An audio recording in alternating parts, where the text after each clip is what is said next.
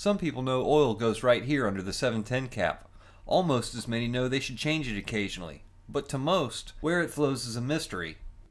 There's two sides to every pump. A high pressure side and a low pressure side. Low pressure in, high pressure out. On a factory DSM oil pump, the low pressure side gets its supply from the oil pan through the oil strainer, so it receives unfiltered oil. Any particles in the oil big enough to fit through the oil strainer screen end up in your oil pump gears. This screen is all the filter it gets. This is the primary reason people replace oil pump gears on engines with high miles. It's because as the gears wear, their oil clearances grow wider and more pressure bleeds back from the high pressure side to the low side through those gaps. Any excess oil pressure that bleeds between the pump gears and the housing while it's being pressurized gets returned to the low pressure side through a small series of galleries cast into both the front and the rear oil pump housing. This is supposed to prevent high oil pressure from building up on the sides of the gears and forcing the gears out of their operating alignment. It reduces friction. The oil pump is good if it can provide enough oil volume to the regulator to satisfy the flow required on the components it's lubricating. So the oil pump's primary job is to provide oil volume, not pressure. Remember this. All of the oil that's pressurized leaves the front case through this oil gallery and travels along a series of large grooves in the front face of the engine block. One seemingly goes nowhere, and that's the unregulated high pressure side from the pump. It passes back through the front case and out the oil filter housing where it's filtered, regulated, metered for pressure by the sensors, and then returned through this inlet that flows along the block to the main oil gallery. This is the portion of the block where all lubrication begins. The oil hasn't divided or stopped anywhere along the way to lubricate anything else yet. On a 2G block, there are 8 oil holes drilled directly off of this gallery to supply the mains, the balance shafts, and the head. On a 1G block, there are 4 more holes because the oil squirters are tapped directly off the main gallery. Barring that difference, there are 5 oil supplies, 1 for each main, 2 for the balance shaft bearings, and 1 at the end of the gallery for the head. Every oiled component bolted to the engine eventually gets its oil from those holes.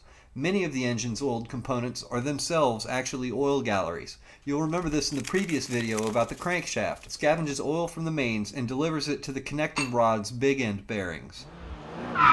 The number 1 main journal delivers oil to the number 1 rod journal. The number 2 main journal delivers oil to the number 2 rod journal. The number 4 main journal delivers oil to the number 3 rod journal. And the number 5 main journal delivers oil to the number 4 rod journal. The number 5 journal is a little different, and we'll talk about it in a second. The rear balance shaft also does something similar, but the path it takes to get there may come as a surprise to some people. You'll see on the main bearings that there are 2 oil holes in their faces and a groove to deliver oil to the crankshaft. There's also a groove below the bearing to deliver oil to the secondary oil holes on each bearing's face. There's 1 oil supply for each of the 5 mains. On a 2G, the oil squirters that aim at the wrist pins for the pistons comes from this groove after the main bearing is supplied. That's the squirter pressed through and fitted right there. 1 bearing doesn't have a groove to supply the second oil hole. Naturally, it requires less oil flow as a result. That's the number 5 main on the flywheel end of the crankshaft. This is where you want as much support as you can get around the crankshaft because a lot happens on this side of the engine. Mitsubishi didn't feel the need for it. Eliminating the groove as well as the oil squirter left more material on the saddle, making this main stronger than the rest. But notice the number 1 main. It's got a second oil hole just beneath the bearing across from the oil supply. That hole is cross-drilled and intersecting with this hole on the front of the block. That's an oil return hole supplied by the number 1 main bearing. It's the only bearing that's like this, and the oil that doesn't feed the crankshaft is returned through intersecting bores on the 3rd and smallest groove of the front case. From this short gallery on the front case, oil passes through intersecting holes that eventually meet up on the pump's rear housing. There's an oil gallery drilled all the way through it and staked with a plug on one end. This supplies the oil pump driven gear's shaft bearing surface with oil. The balance shaft, you'll notice, has this groove on it with a cross-drilled hole through it, and this is where the balance shaft receives the oil supply for the solid bearing that's inside the block. In other words, a bearing with no oil holes on it. The bolt on the end of the shaft serves as a plug because this is where they drilled from to create that hollow gallery. The front shaft isn't like this because its oil supplies are tapped directly onto the block's main oil gallery. But on the back of the block, the oil pump shaft is hollow.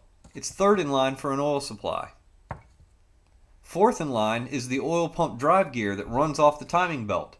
The driven gear's bearing surface has another hole on the bottom of the balance shaft groove that leads to the drive gear. The oil pump drive gear is last in line to receive fresh oil. Whatever oil is left over at this point bleeds off into the pan through this little return hole. So this front casing sandwiches a complex routing of fluids between it and the block. Both the block and the front case have to match up in order for your oil system to work properly. It has to be torqued down properly to maintain oil pressures and flow without leaking. It's a precision cut slab of Swiss cheese. Why was all of this important? It's because all of the DIY guys tend to make changes to things inside their engine with a different set of goals than the next one. Many of these modifications affect the oil system, and it's important to note which ones need how much oil and when they get it. If any one component is set up looser than the rest and therefore uses or leaks more oil, the oil has to come from somewhere to supply it. Conversely, if there's a part set up too tight or eliminated and blocked off, the pressure it creates inside the oil system needs to go somewhere, or else it will affect all of the parts behind it. If it provides oil to a part downstream, it makes things even worse because that restriction deprives those parts of the oil volume they need to work properly, in addition to raising the oil pressure on everything else. This happened to me with my oil pump because of my stub shaft selection. I've got a set of diagrams I made here representing the different models of 4G63s and where the oil flows. I left out the 1G7 bolt, and you'll just have to deal with it. Everything for a 1G7 bolt is exactly the same as this 6-bolt oil system chart right here. This shows the oil path through the engine, which runs as a cycle. Let's start at 6 o'clock as if we're firing up a cold engine and follow the arrows.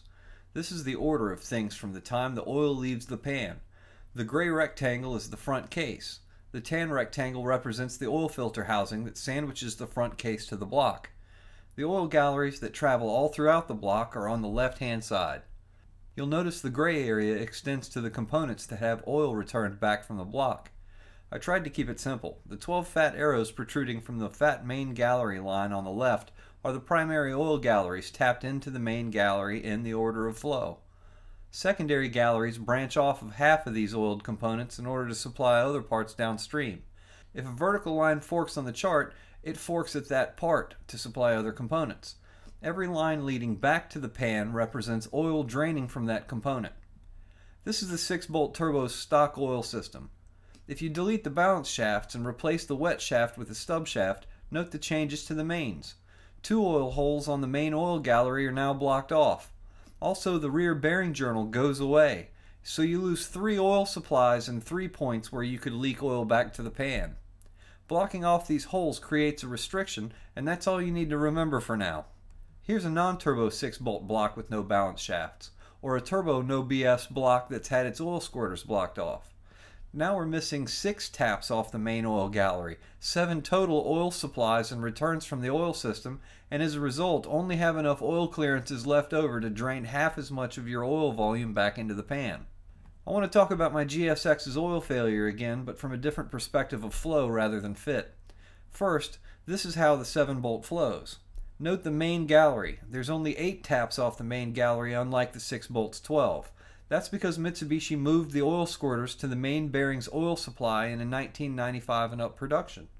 They also tapped the Garrett T25 off of the high pressure feed at the oil filter housing's output instead of at the cylinder head's main oil gallery. That's it. That's all there is, folks. If you followed this video so far, you know how a 4G63 oil system flows. So here's a 7-bolt with deleted balance shafts. It shows the exact same effect on the oiling system. It's missing 3 oil supplies and there are 3 oil clearances no longer leaking. When I installed my defective stub shaft, it essentially blocked off both oil pump shafts.